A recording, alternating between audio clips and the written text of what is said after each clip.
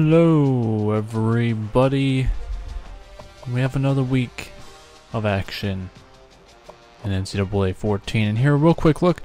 We have Southern Miss up next, and who is Southern Miss head coach? It's Scott Frost, the former offensive coordinator, or now in the game, former offensive coordinator of Oregon, and formerly a national champion quarterback at Nebraska. So big history there. It's his first season as head coach of Southern Miss, a struggling program since winning a conference title a few years back. And there's some visiting prospects: Jerry Shaw, Marcus Allen, and Josh Smith. A couple linebackers and a safety, looking to get their eyes on what Old Dominion may be looking like for the future, as we're about at the midway point in the season, and it's pretty exciting.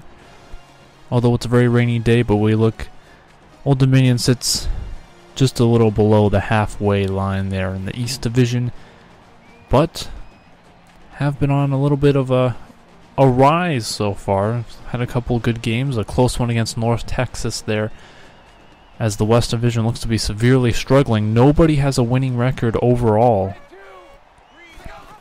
so that's pretty sad.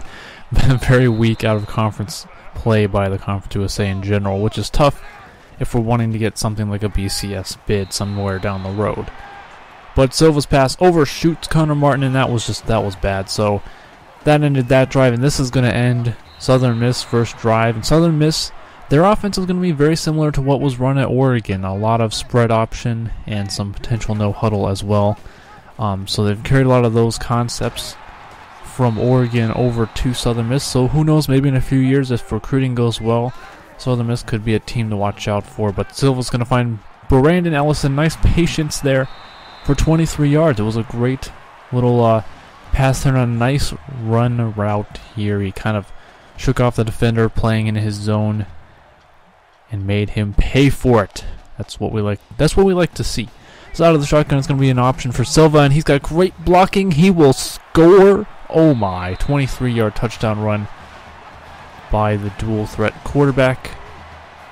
He has proven to be fairly successful so far. He's had some struggles here and there. It hasn't been perfect, but it is just his freshman season. So we'll be seeing how the future looks down the road, obviously. But here's Ricky Lloyd. He's going to be running a lot of option today, too. Like I said, they carried a lot of those Oregon philosophies of spreading it out and actually running the ball, very much like we do. So we have two very similar offenses running at it here, but Southern Miss runs much more up-tempo, and it's Jalen Richard who gets 17 on that one, the leading rusher for Southern Miss. Though they've kind of been struggling so far this season, they have not won a game. Southern Miss is 0-4, and this is their first conference game of the season. So here we go, 3rd and 4 in Old Dominion territory. Lloyd looking to throw, almost picked off by the freshman Justin Weddle, who surely would have been gone for a touchdown, and they would settle for a field goal. So 1st and 10 for Silva. Out of the pistol, does a little play action. He decides to keep it himself, and look at the moves he puts on the defender. A nice big gain there for the quarterback. 3rd and 5. And we're at a triple option. Silva fumbles it, possibly trying to pitch it there, and mistimed it. The defender disrupted the whole play, and it's a turnover. A poor turnover there that gives a free possession to Southern Miss, but Lloyd is blown up by Larry Alston. I told you guys, I think I've said this before, but we have a really strong linebacking core. Probably one of the best I've ever had. Ever. 3rd and 8, and Richard, this is what they do. This is what Oregon would do. 3rd and 8, not afraid to run the ball there. 3rd and 13, though, maybe a little bit different situation around midfield here.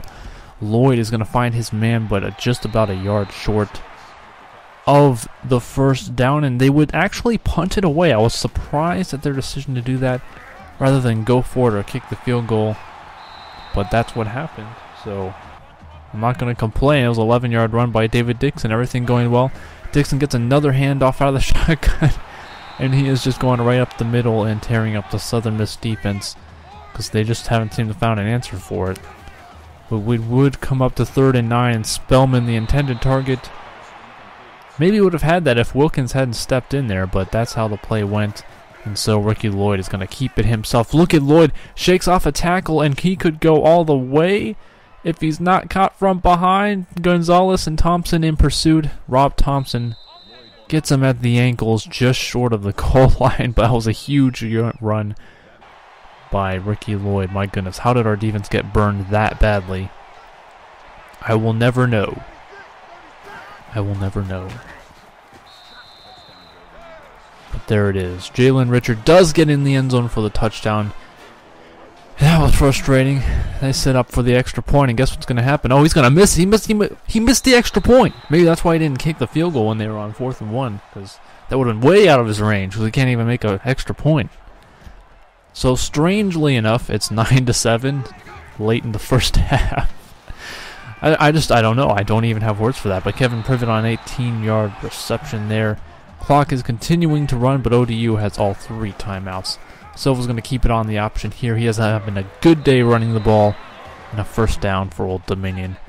2nd and 8. A chance to at least take the lead before the half. Dixon gets the handoff. Oh, we're going to take the lead right now. Why not? Punch me in the face.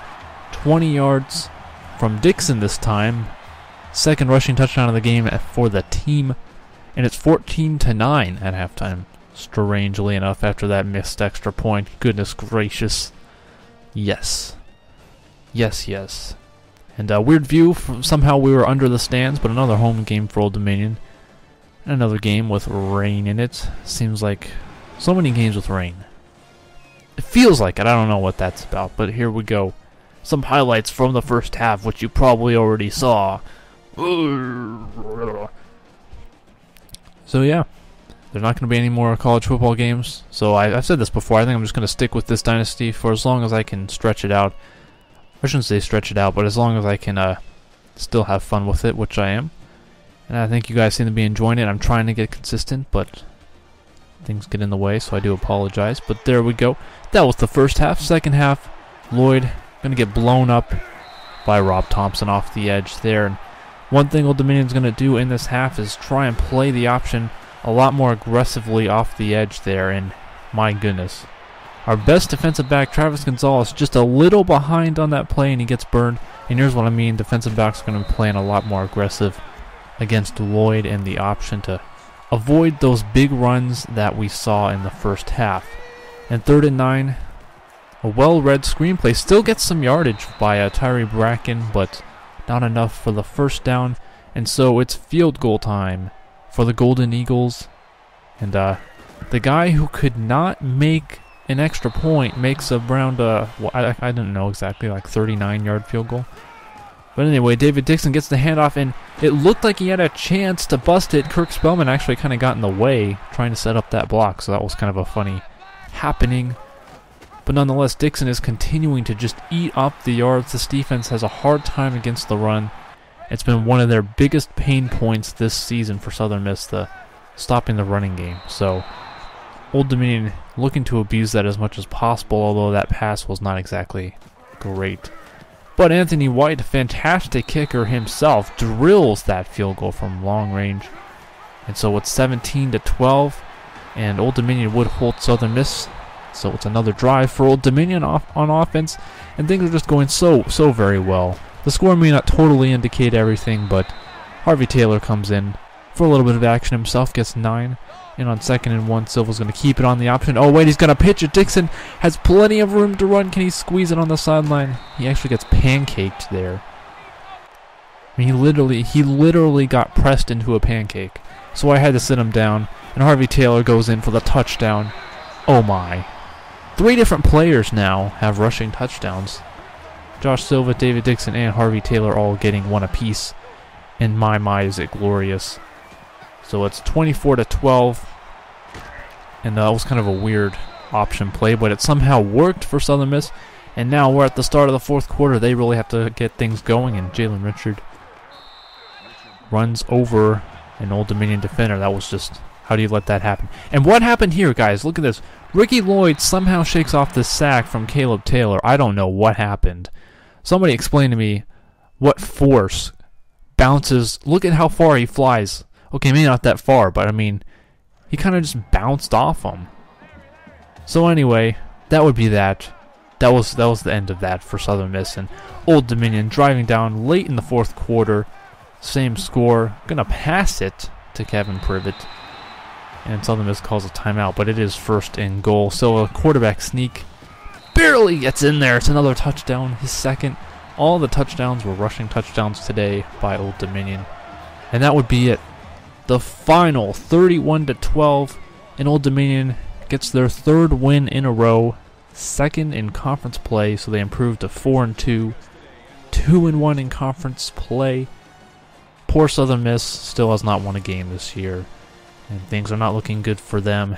And Scott Frost is indeed on the hot seat, even though it's only his first season. But such is the life of a college football coach. Dixon, 170 yards and a touchdown. That's quite a day for you there. We will be getting into recruiting. I know a lot of you were wondering about that because there really hasn't been a lot. But it's been rather slow so far this season. There hasn't been a lot of movements, not a lot of commits early in the season. So we haven't really seen much. We will go over some more recruits in a bit, though. I do guarantee you that. Top 25 right there. Notre Dame is at the top. But I saw a little interesting thing here in the top 25, and that's Oregon, who was 2-3. And I had to look into this, but they've played 3 ranked teams. They've lost to them. They beat Georgia State 73-21. Holy cow. But they really don't deserve to be ranked. I mean, they have played 3 ranked teams, but they don't really deserve to be there. If you're 2-3, you should probably not be in the top 25. But anyway, that's enough me rambling about that. I do hope you guys enjoyed this, and I will see you all next time.